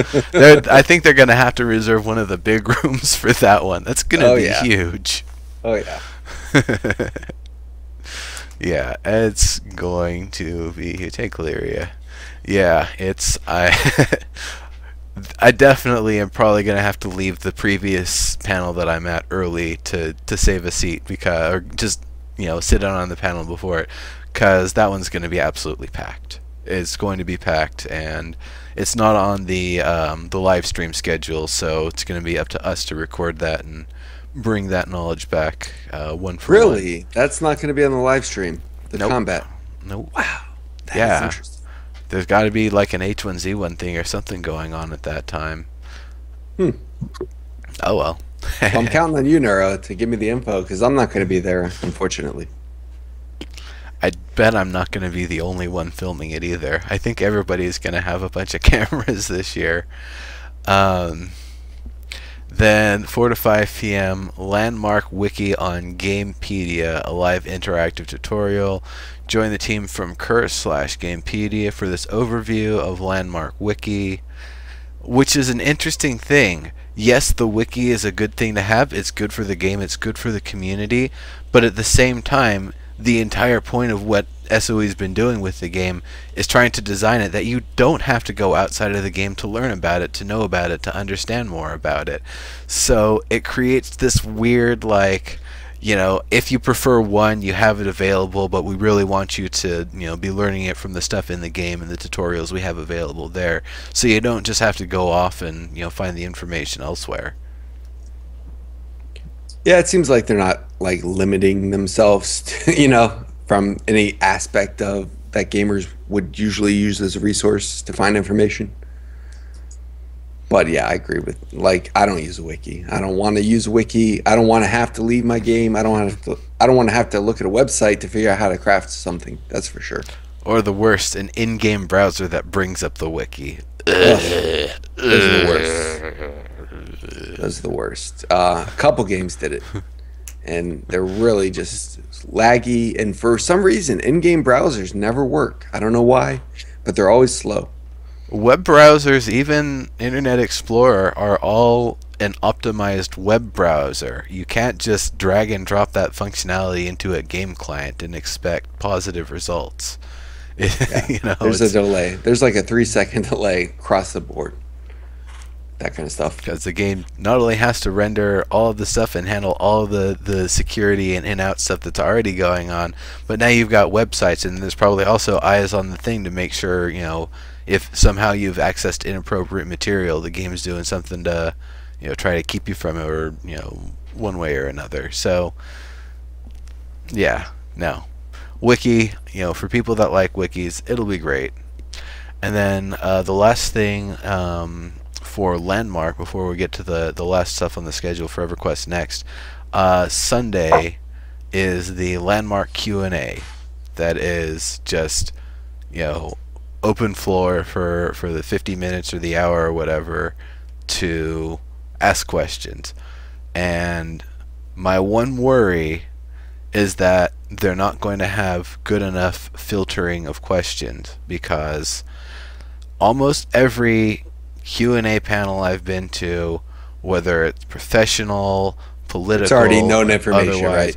no, it's that people come up to ask a question but then spend 5 to 10 minutes delivering a statement that isn't actually a question at all, and they just waste everyone's time. And all the speaker can do afterwards is say, next.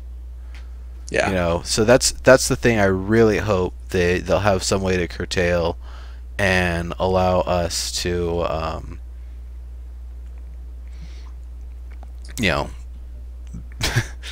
actually ask questions and actually have things that we really want to know, that they haven't already beaten into the ground, that we don't already know after having been through SOE Live, but that it's really for all the little questions. You just want a screener, Well, Someone yeah. screen the retards. Let's be honest. Get rid of the retards. Let's get some good questions, so we can actually get some good information. Yeah, Rave, Microsoft would disagree with me. I think they don't believe Internet Explorer is a functional device, and that's why they preload everybody with it. I think you're right. All right. And now, if Omid was here, he'd probably make a dig against Windows phones, which I've never used one myself, but I hear from him they're really bad. Couldn't be any worse than a BlackBerry. True that. So I hear the Galaxy is the way to go right now, anyways. a lot of people have been really happy with their Galaxies. But anyway, so the last thing on the schedules, we finished up with Landmark. So EverQuest next Saturday. They don't have anything Sunday. Saturday is the last thing, and that's from 11 a.m. to noon. The content of EverQuest next. Learn more about the team, about how the team is working with Storybricks to create content in ways that will make your head spin. I mean, that will make the world of Norath come alive in EverQuest next. Yeah, it's it's gonna be a big one. Once again, packed audience expected. Get there early,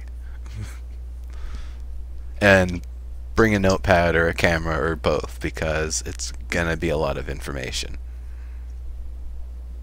So, Nora, have you seen any of Storybricks presentations in the past? Only the one from the AI conference in Vienna, which basically told me enough that I understand the sorts of things that we'll be able to do, and it's really, really powerful. I mean, I don't know how much they're going to give us control over and what kind of things we'll be able to do, but we might be able to just, straight up label some person that we know as the greatest villain ever for some story in some quest or whatever. And so players are spending all of their time and effort trying to track down Smoke Jumper and be like, hey, you're the such and such villain, I need to duel you to complete this quest and restore the honor to the house of such and such. And of course Dave Jortson, being a developer, would be like, oh, I will gladly oblige you /God mode on. Let's do this. And he transforms into a dragon.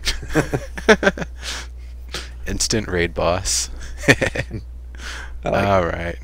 So I think that's about it. Before we start getting into the wrap-up process, was there anything else either of you guys wanted to say? No, I think. Oh, I know. Will somebody pretty please, with sugar on top, buy me a loot card while you're there at SOE Live? Yeah, I'm sure that can be figured out. Somebody figure that out and make that happen, please. Thank you. I'm jealous. I wish I was going. I'm, like I said, I'll be tuning into the live streams. That's for sure. Yeah, and I would wager during the live streams they're probably gonna do random giveaways, so people might be able to win the cards that way too. that'd be nice. Hey, there you go. That's an idea. That's a great idea. If you can swing that. Well, I'm not sure if it would be me, but definitely, SOE, I'm sure they're going to be doing some sort of giveaways and stuff during the live streams. That's what they do. Sure. Yeah, you never know. I would be surprised if they didn't give away extra ones and stuff. Yep. All right. So that is. Oh wait! I got one more thing. What you got? Ready for this? Yeah. If you guys haven't checked out Morpheus, Morpheus is the next generation of virtual reality for Sony, and they're developing it for the PlayStation.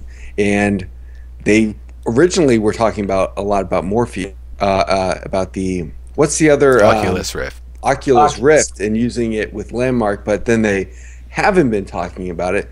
And I'm pretty sure that's because Morpheus is coming out, and that's going to be their new Sony's virtual reality system. So that's, I think, something worth looking into, and it might be something they talk about at SOE Live. Maybe. I'm sure they'll be supported, but right now, even Oculus Rift is still in the development process. It's not even a consumer-ready device. So, last time I saw them even remotely teasing that, they were showing one of the developers working with an Oculus Rift on at his workstation. So, I think virtual headsets and the 3D immersion thing is very much going to be a major part of our future over the next few years, for sure. And I'm sure. It just based on Dave's interview on Zam, he talked a lot about virtual reality specifically, and I don't think that was a mistake that he was talking about that. I think they're going to start encompassing Landmark and EverQuest more into that realm of giving everyone a place to participate in the game. You don't have to be a max level raider, or you don't have to be this specific combat class. Everyone can participate and find a role. And I think you're kind of seeing that in Landmark already with where we have people who spelunk, we have people who just gather resources, or maybe they just do floral design or that kind of thing. Very specific, unique things, but everyone can kind of do what they want to do. And that's more of the virtual reality environment that Dave G was talking about, in my opinion. Yeah, I mean, there's so much to virtual reality, though. Like, once we've got the visual down, then maybe the smell-o-vision technology that exists will start being improved. Because I tried smell-o-visions at SIGGRAPH 2008, and then again at SIGGRAPH 2010, and they were very, very, very limited. I mean, it's a really tough science because you can't just.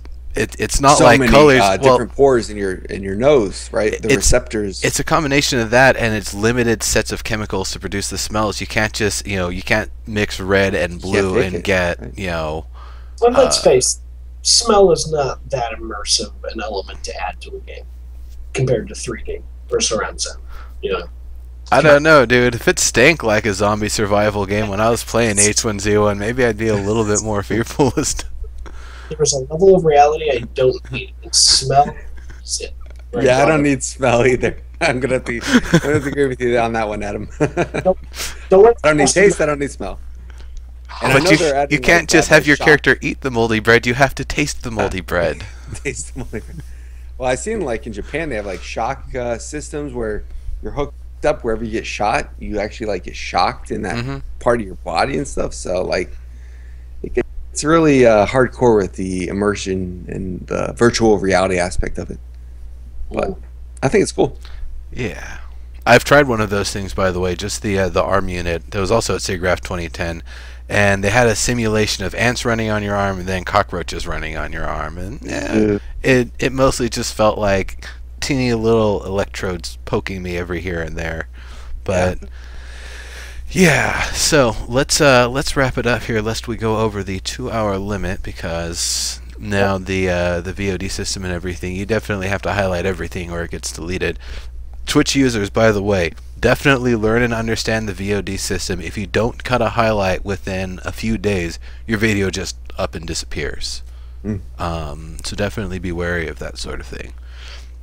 So this has been Live Feature Rant. This is the last episode before SOE Live, and then starting next week will be it'll still be Live Feature Rant, and I might have a new interface up, but with SOE Live's knowledge in mind, we're gonna have a lot to talk about. It is going to be nuts. So on that note, I'm going to get us into our final wrap-ups here. You all know me, of course, Legendary Neurotoxin. Of course, doing live feature rant this show here, dead feature rant when I can. Castles and crap shacks when I can, procedural powerhouses when I can, and I say that because I'm not going to be doing any of those this week. I'm going to be at SOE Live. Unity Daily's on hiatus, Steam Daily's been going pretty well, and I have recently started with this Who's Gaming Now group, and they've actually got this thing called Flying Bundle. If you go to flyingbundle.com, that's the first bundle that they've set up. There will be many more to come, and I actually played all of those games early on my channel, so if you want to check those out and see what they're all about, the links are there. You just have to go and find them. So, Adam, why don't you kind of talk about what you've been up to and what you've got coming up? Yeah, just check out my YouTube channel. It's youtube.com/at0mxii. Same as Twitter, and you can hit me up there and find all my geeky content going on there. Cool deal, cool deal. And of course, if anybody missed it earlier, the dissertation on Babylon 5, there is going to be some Babylon 5 hype going on Adam's channel, so definitely, if that's a show that you've ever been entertained by, interested in, loved it, hated it but wanted it to be something different, and now there's going to be a reboot coming, keep an eye on that stuff. Going to be some interesting stuff coming along there. And Kodi, why don't you kind of talk about what's going on with you and what you've been up to? Sure, yeah. I recently joined the Colossus Guild, so that's in Landmark. Check them out, Colossus. And I'm basically, we're a community trying to build EverQuest. At its core, we are all the people in there are for EverQuest 1 lovers, and we all have a good attitude, and we all really feel that we can bring the awesome moments that we had in EverQuest to the actual game that they're going to be building, or that we're going to be building. So that's kind of what I've been up to, just working with Colossus people, hanging out, and building an EverQuest. I've been working on the Landmark Karen competition, building a bridge, and doing some other YouTube videos on my YouTube channel, which is YouTube/Nanovoxel. So check that out. I'm going to post a link real quick. Absolutely. And there you can see how to build some basic Karen structures, and they were actually featured by Sony, which was really cool of them. Yeah. And that's pretty much it. Okie dokie. So that is the end of the show, and we are going to do a raid. We are going to head over to Sog's channel. Y'all saw him in chat earlier, and he's actually he was looking to kind of string things along here. That after live feature rant, if you still haven't heard enough about what's going on at SOE Live and you're real hyped, and of course he's also gonna be building in game, I'm pretty sure. So yeah, or at least doing something. So that's definitely where you want to go after there. I put the link in chat, and I will see you folks there. But this is the end of the show, so thank you very much, everybody, and I will see you next week. Bye bye.